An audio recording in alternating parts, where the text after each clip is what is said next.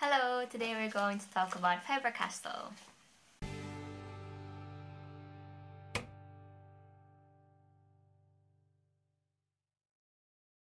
Yes, so today I'm going to talk about one of my favorite artists, one of my favorite brand in artist material, and it's Faber-Castell, and it is a very famous company as well.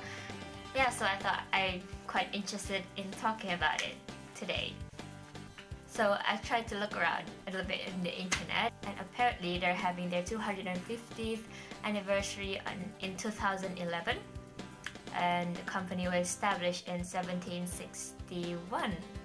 Amazing, isn't it? It's ongoing for like 250 years. So yeah, and there's this really interesting anniversary website, and the URL is 250.faber-castell.com.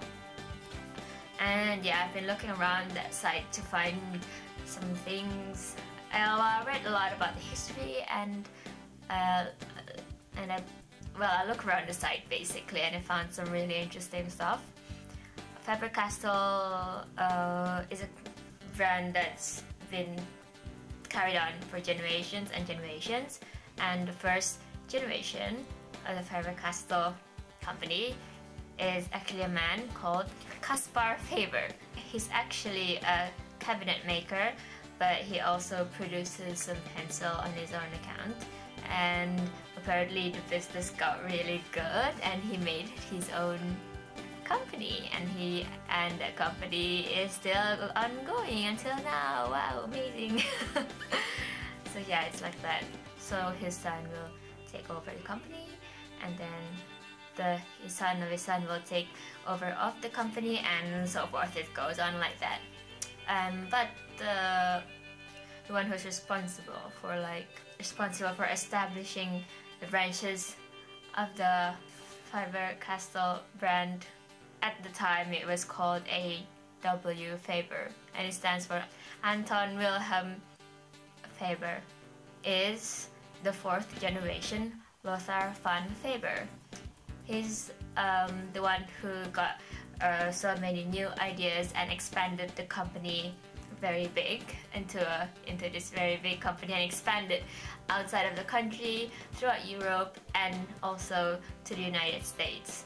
So yes, and he made the working conditions in the factory better, and some new ways to produce the pencils and so forth. A.W. Faber is like the oldest brand name in the USA, in the US now, and I never knew that, and I thought that was quite interesting. Oh, and a little bit about the story about why the name is now Faber-Castell, because of course, like what I said before, the name is originally A.W. Faber, and the story is that because at one time there was no heir to the Faber family, and there was only an heiress.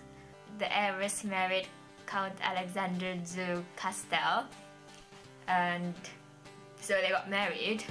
But in the will of Lothar von Faber, it's written that the heiress must always keep the family name.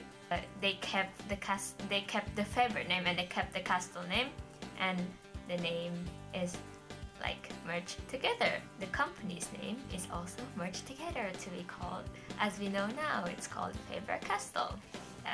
I find it quite interesting. The company's run by the generation for a really long time, and it's good that they can keep it, so I think it's really good. And about the product, I really like watercolor pencil, and that is one of my favorite media to use for drawing. And the reason I like it is because it's really easy to use. Because personally I really like to layer colors. For example, you make some blue shading on a paper with a pencil, and then you add a little bit of yellow over it, and they will turn kind of green. So I like mixing by layering colors, and this technique is kind of good with using the watercolor pencil, with using pencils, because if it's paint, it's going to be a bit too, if you use like thick paint like acrylic paint, or something, it will be the color will just go over each other and they won't blend. And if you use like watercolor, it'll be too runny. You can't put one color over another because it will just become a water again. Easy because you don't have to blend the colors in the palette like when you do with paint. And you could use it just like a pencil, and it's easy, of course, like drawing with the usual pencil, but it's in color, and then you could brush it with water and give this watercolor effect of it. And it's really, I thought it's amazing. It's really good. I really like it so much, and it's one of my favorite. And I really like the Faber-Castell brand because it's really easy to use. They have really nice colors and it's very vibrant. And it's not dull, because sometimes you could find some dull colored pencil or watercolor pencil as well. But this one is really vibrant and it's really easy to use because it's really soft and it's really easy to like blend colors. Sometimes they're a bit too, I don't know, hard or stiff or hard to use. And yeah, and I really like to give that watercolor effect, especially. It's really easy to do. So yeah, that's about one of my favorite brands. Of course, it's my personal favorite. If there's any other favorite brands of yourself, please tell me more about it in the comment below.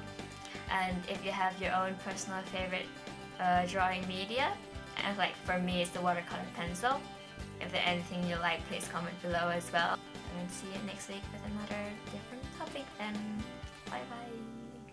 I have at the moment it's not that much, but I kind of like it, and it's like these blue ones, and it's written on the side, it's art grip